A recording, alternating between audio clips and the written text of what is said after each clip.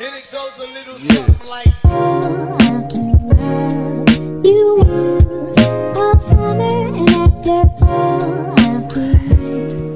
Hi guys, what's up? Welcome back to my channel. It is a beautiful day today to DIY and create the life of our dreams, even if on a dime. Okay, so I've been like scouring Anthropologie and Urban Outfitters because I get so much creative inspiration every time I do so. And ever since I did those clay mugs, I've still been just loving playing around with clay. So the other day I was on Urban Outfitters website and I found some really cool like clay plates, and I figured it'd be a really fun project to try to recreate. So that is what brings us here today. We're going to be recreating these super dope little clay plates from Urban Outfitters, and I'm really excited. So let's just go ahead and jump right into it. Let's go. So for the materials, I ran to the craft store and I got a bunch of Polymer Clay, acrylic paint, dishwasher safe Mod Podge, some gold leaf paint, and then you'll just need some various other household items. I'm literally about to use this Canadian whiskey bottle to roll out this clay. So you're going to want to start by prepping the clay by getting it nice and rolled out. If you have a rolling pin, that's preferable, but if you don't, then any kind of round bottle will work. You'll see me using both my whiskey and my tequila bottles. After the clay is rolled out, then we need to cut it out. I'm actually going to be using a round bowl as a stencil, cutting around the edges with just a small garnish knife that I have at my house. You can also use an X-Acto blade.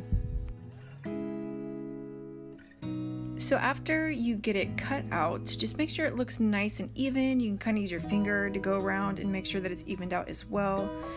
Also, I definitely recommend using a spatula. It's still kind of tricky to make sure everything stays in shape, but you can use a spatula to flip it over. And then I also have this wood piece, and I'm just going to go around the edges and just make sure everything looks nice and, you know, clean cut and square and clean and even.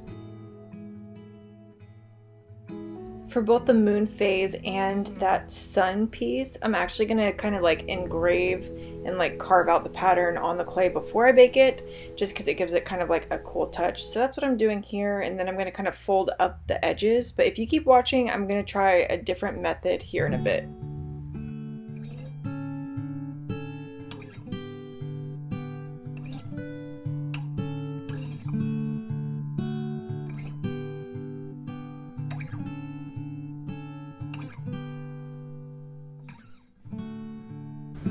Alright, so this is all good to go. And I think I'm going to start with the sun one. So I'm going to see if I can kind of lift the edges a little bit and yeah, kind of carve out the flames and see what I can do. So while I was at Michael's, I actually bought this like clay toolkit. It's definitely not necessary, but it was helpful. They had this like kind of giant wooden pick in there, and I used that to kind of carve out the flames.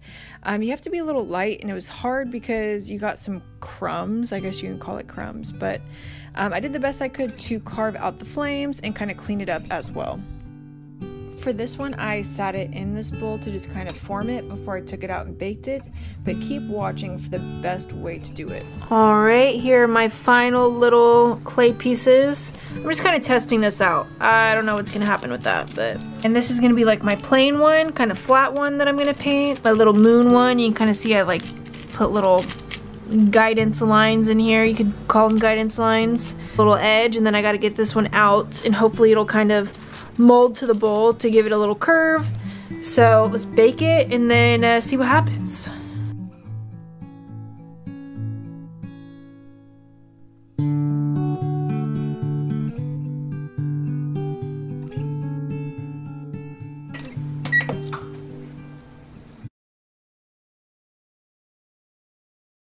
Oh my gosh, I just had to pull this out of the oven.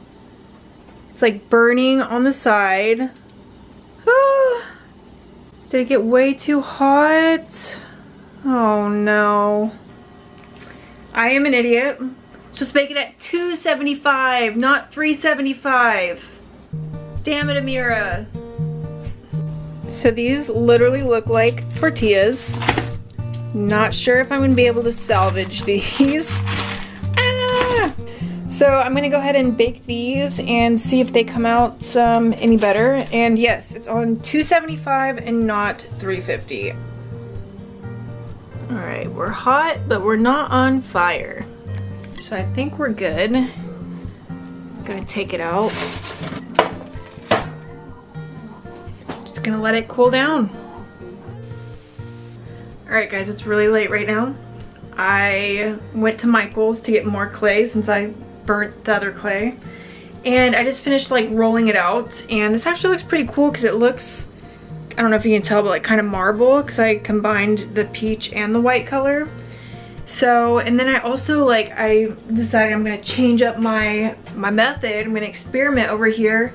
I'm actually gonna try to bake it in the bowl with the wax paper to see if it like holds form more. I don't know, but I'm definitely gonna sit like right by the oven and like not take my eyes off of it. So I'm gonna see how this turns out. Let's hope for the best. Let's hope for the best. Looks pretty good. It's not welting up or anything. Smoky smoke. Good morning, guys. It is the next day, obviously.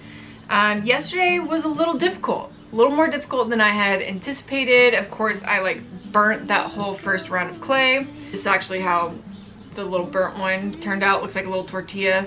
Wax paper on the back is like crusted to it. So I'm pretty bummed that I did that. I'm disappointed in myself. But I let everything cool, and I will say that like having that idea, that epiphany about like forming the clay to the bowl and like actually baking it in the oven in the bowl to form it was a really great idea, because it helped actually like mold the bowl, form it, and like give it that shape. So this is how the first one turned out, and I also had mixed the white clay with a little bit of like the coral clay, so it kind of looks like a marble almost, which is cool. White one too, and I put my thumbprints in it. I thought it might look cool, but I don't know, kind of winging it. That's what they look like after they dried in this little sun one. See, this one doesn't have like the form, the shape to it, but this could be like a cool, like I was thinking like a hot plate or something, you know, if you're about to set something hot down, you could set it on here. So we'll make it into something. So I don't know, we're gonna make it into something, and we're just gonna finish it up with some paint now. So I already know I'm gonna regret wearing this white jacket. I'm gonna finish this up with some paint, and hopefully that brings it to life. So fingers crossed, let's go ahead and jump right in.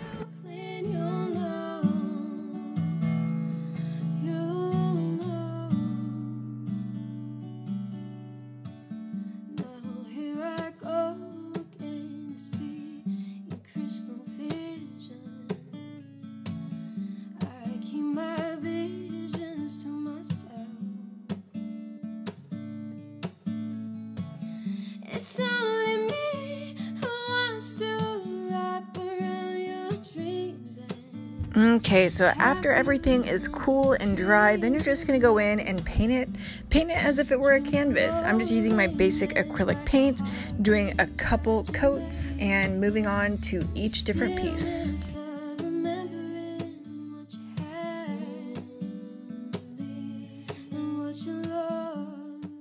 This moon was actually really hard, and I feel like I could have done a better job. You guys might be a little more artistic than me, so you might do it better. But luckily, like the hand painted, like at home look is what's in right now. So I think it still turned out cute, but it was difficult.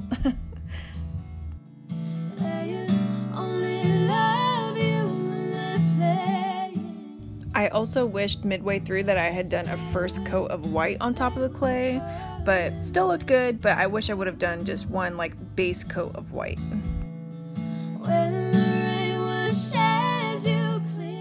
I go through and bring this sun to life, and then this right here is live footage of me trying to do a splatter paint job.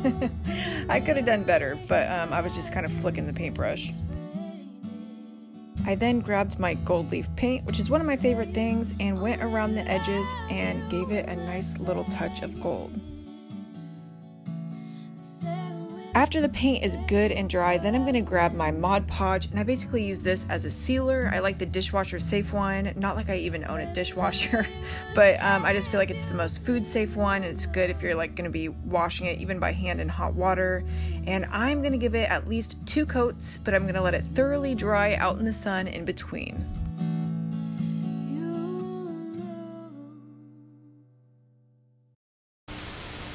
Alright guys, so this was the finished project. What do you guys think? I know I wish that I could have baked that sun one like I did the other two so it had the same shape, but regardless, I think they turned out pretty cute and make for excellent little junk bowls, whether it's to throw your jewelry in or maybe your keys and your headphones. For the sun one, I'll probably put it outside or maybe even use it for like dirty utensils while I'm cooking. So yeah, for such a like fun and quick DIY project, I think they turned out to be really cute.